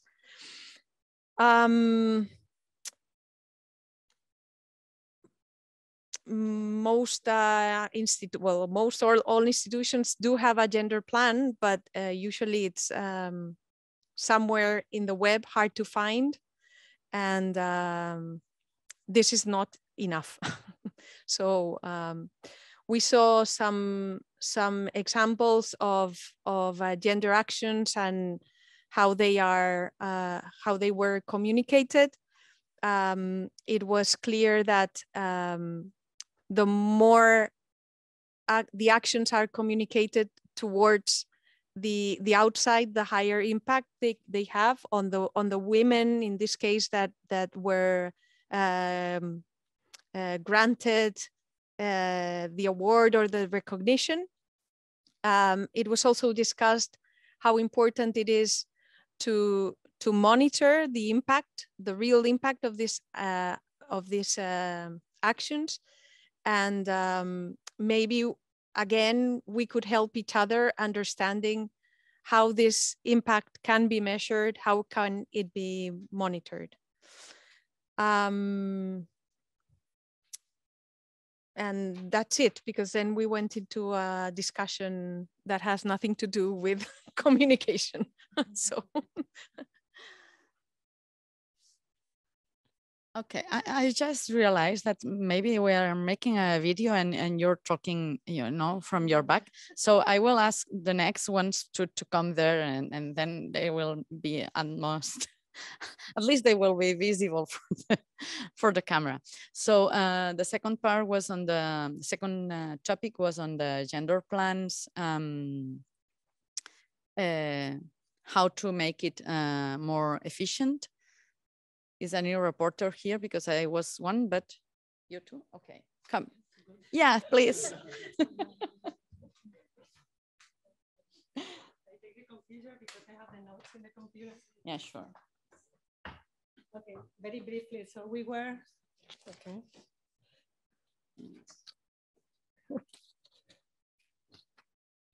Yeah, so we asked how many centers they had a gender equality plan before 2021 when they become obligatory. And there were 4 centers that among the ones that were in the session that had a gender plan. This one, which if I understood correctly, they are working now in the 3rd one, right? The University of Barcelona, Barcelona Supercomputing Center, and the computing center, a computing center near in the area. I don't know the name. What? The Computing Vision Center. Okay, very good, thank you. Which is also working on the gender plan. I have a gender plan, and so we basically try to find ways to see examples of implementation of the gender plan, and there were a few because it's not always easy to apply measures that, for example, related to salary things. So it's not always easy because you don't have this freedom to adjust the salaries. And so this will be the most, you can monitor if the salaries are the same or not, any deviation. But for example, in the case of the university institutes where the salaries are fixed at the level of the postdoc, PhD, more or less, or any permanent position, I mean, you don't have anything to monitor there if there's deviation of the salary between women and men, for example, female and men. But for other centers, you can implement tools to monitor that. And another thing that we talked about was and how to implement measures related to the use of inclusive language when you have an offer, job offer. So we shared some tools, some web pages where you can just put your announcement for a position, and then you can check if the language you are using is appropriate or not. So we decided to put some information on what are the tools that we are using and to make it available. So maybe in the Google Docs that we have, or Drive or whatever. And what else? Oh yeah, so in order to make the gender part of the measures or the actions that we implement aware to the other people, gender issues, we talk about something I learned today, that the figure of the scientific influencer that I didn't know.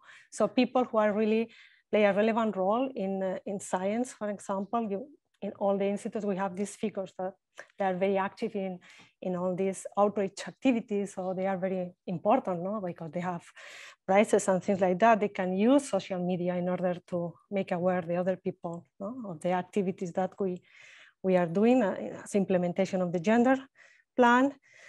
And what else?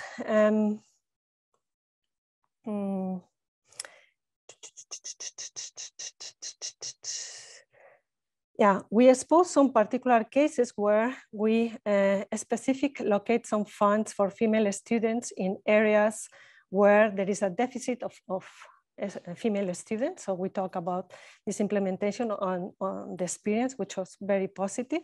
So for example, in our institute, where we actually could get some women specific funds for women that finish the master, and they were waiting to the fellowship for doing the PhD. So in order to keep these women, these female researchers in the institute, we locate some specific funds for these people. And actually we locate some funds and we gave some specific punctuation, some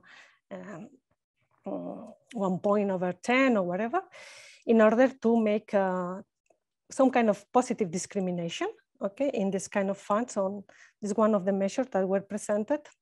And another thing was we talk about how to balance the committees that at the end have to judge or have to be in the panel of the recruitment panel of postdoc positions and PhD students, for example, fellowship that you can give with the Maria Maeztu or some of the funds that we have. This was the measure that we were sharing. Okay. I don't know if there is any other reporter from the gender plan too. It's you again? Oh yes, because we missed Nadia. Yeah, sure, sorry. So more or less, we discussed about the similar topics, and just to highlight that most of the research centers, they do have to use general gender equity plans from the universities or from CSIC, and then adapt it to their own institute. So most of the centers do not have their own gender equity plan. And so, So we have discussed in few groups that maybe for the future implementation, it's worth thinking about the transition from the gender issue to the diversity issue. So it's not only gender equity, but also intersectionality. So maybe it's a discussion for next year. Regarding the actions, we got some comments regarding the idea that the gender equity policy started such as a bureaucratic document that was compulsory to get like European projects or to get the HR4R, if I'm not wrong, recognition. But anyway, even if it's only a bureaucratic document, it's just a possibility to improve stuff in their own institute. Another thing that was discussing about this positive deviation was that if it's necessary, the positive deviation, that some people are not agree with that. So we talk about that instead of include a positive deviation will be to create the right questions and the right profile in everything. For example, if you include, for example, that one position will be, or one workshop or one seminar will be held in Friday from 6 to 10 o'clock at night. Of course, you are including there some kind of bias because some of women cannot be there because have another things to do or to achieve. So the right questions in the right place will be do a lot of work for these kind of things. So, and we discuss a lot about this diversity and the inclusion. It's not binary, should not be binary, should be more diverse. So, and I think, I don't know if somebody wants to include something else about this, no, in our group. So, one recommendation about one movie. Picture a Scientist.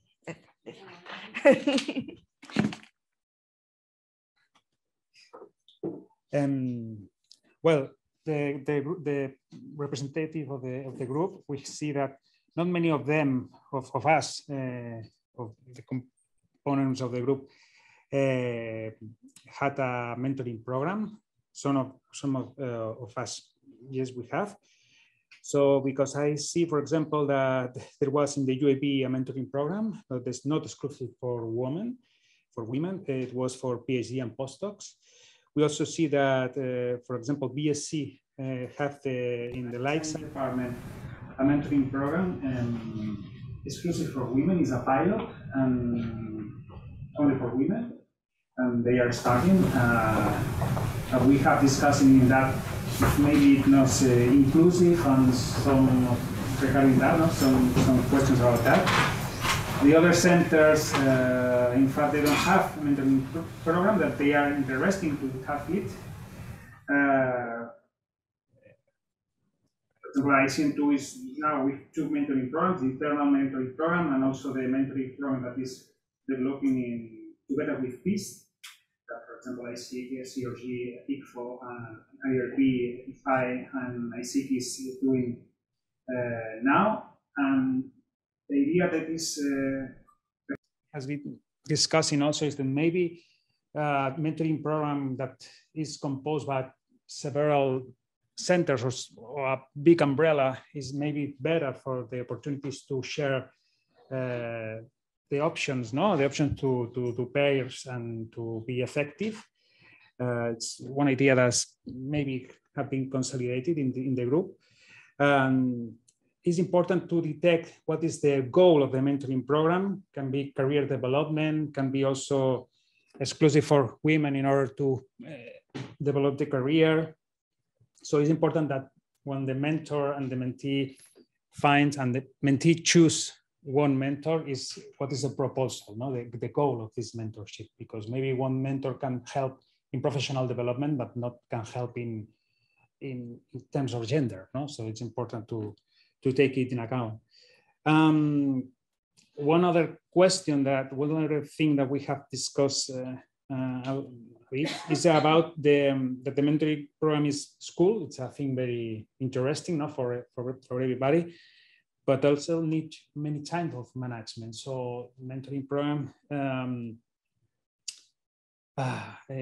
for example, the matching is the key of the program. So it's one of the most important thing of the program. But also the management, that there are some reports, some monitoring of how it's work, some trainings. Also, we have talked that it's important to train the mentor and the mentee in how a mentoring program works. So it's important also this work and this organization. Also, there are some comments about, for example, that several mentoring program that is working now, for example, for the Sociedad Española de Astrofísica. Also, the Rebecca program that is organized by FECIT, is Beyond Academia, and that was launched 2 years ago, and it's a transversal and umbrella that some of the research centers in Spain can participate. Also, there are some other mentoring programs like Asociación de Científicos Retornados a España. Some very recently, now this week, we have received some information about the Unidad de Mujeres en Ciencia that is developing also a mentoring program. So, so there are options, not just to do here in your center, but also to do together with other centers. Another thing that is important also, and we have seen that is also a good manner to promote similar things like the mentoring program, is the events of networking, because we consider that networking events can help also to find another pair, to find some person that can help you in something. So it's just also to have in mind to prepare this with some topic maybe, but to prepare this kind of discussion, maybe today can be a good example, that can share things and can help and learn from others. So, for example, one of the members that was participating said that in the computer science, is in many countries in the United States, the networking events is very usual. So, and it's a very good manner to promote knowledge. And another thing that to take an account is the anonymous. We don't think we'll have discussing at the end of the meeting, that how to take care about the anonymous of the people that is participating, because it not created some bad feelings or bad situations. So it's a thing to take in account and take care to that the person that is participating has the possibility to be anonymous, to be with less information as possible. Also, one other idea that was in the meeting and in the session was about to detect in the organization who is, for example, a good contact for diversity things, for harassment things. So to have some identified person in your organization to talk about these kind of things. If one of the organizations has this problem, how to go to see this person. And important to train the mentors, to train the mentees, to have clear the protocols before to start, protect the animals. So this is more or less the main ideas, I think. Okay. Okay. Thanks. So we have the last one.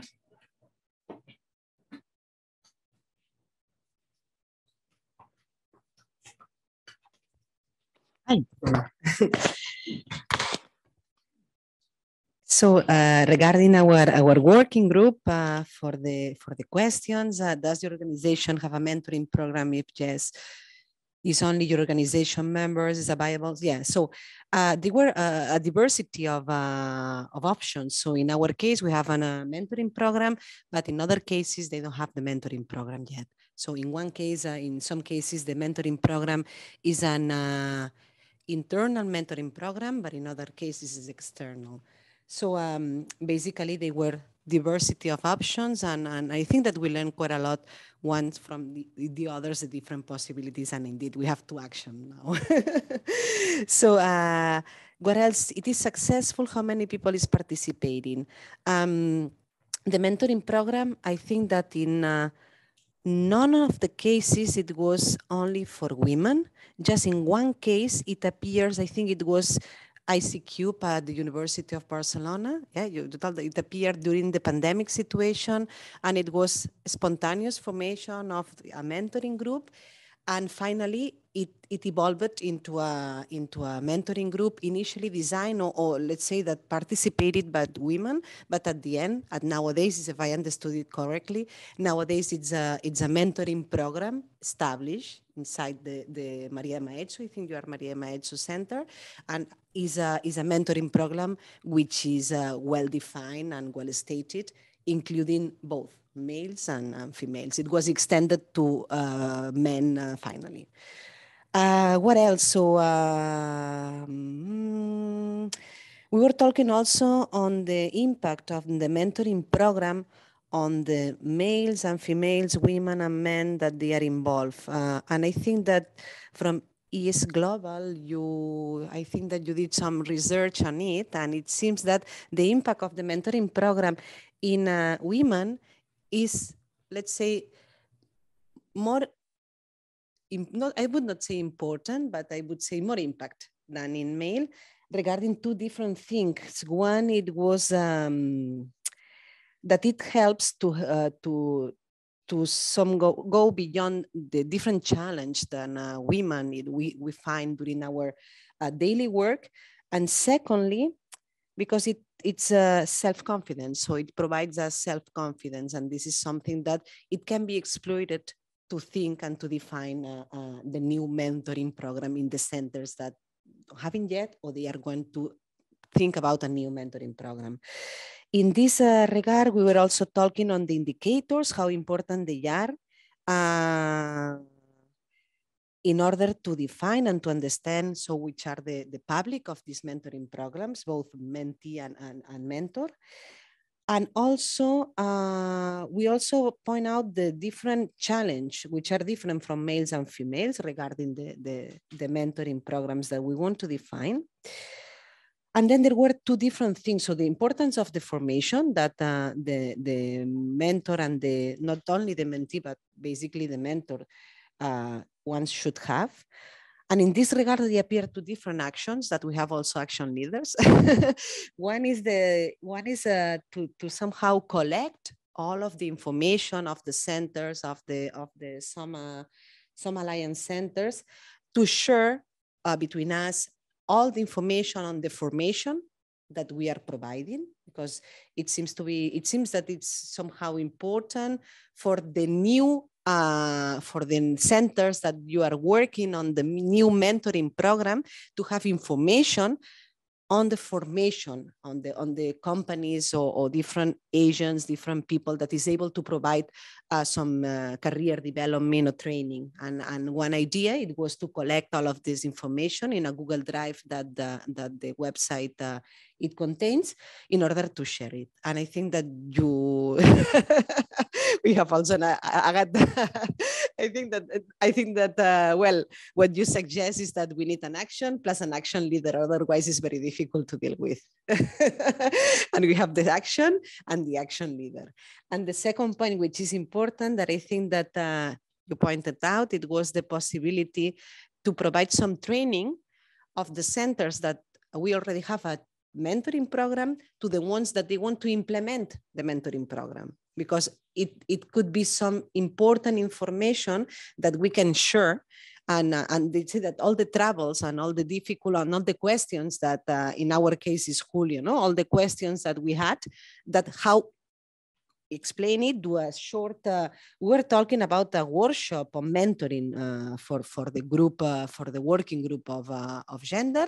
And you also wanted an action leader, and we have an action leader. So, and the idea is that 2, 3, 4 research center that they have a mentoring program, they would be able to share the know-how and the difficulties associated to the mentoring program to the newcomers in this area. And I think that more or less this is, well, I mean, we also discussed about different things that they were not directly related on the mentoring program, that I think that they are not, well, it's not necessary to go through. And I think that that's all. I don't know if I am forgetting something. Fine. So that's all from my side. Okay, so perfect. I think we have come to the end of the event. I was remembering the meeting we had to decide how to do this today's event, and we wanted to talk, and we wanted to share, and we wanted to discuss, and being able to provide a place where everybody can participate actively to the event. I hope it was the case. We tried to offer you the maximum space possible and the time, even if a Friday afternoon is not that easy, but I just wanted to thank to all of you for participating, to my colleagues at ICN2 and the communication team to make it possible, and also to the reporters, because I will contact you and try to do this, I don't know, maybe Google Docs or whatever, to wrap up in a single document all the thoughts that were shared today, and make it available to the SOMM community. So thank you very much for all of you, and that's all. Núria, because you did all the work, we only were here, so thank you very much, Núria. Thank you. And that's all. It was a pleasure, and personally, I enjoyed very, very much. I jump into the the gender questions, problems, commissions, plans, and I think that hopefully we see one to each other very, very, very, very soon. Thank you very much to be here. Thank you.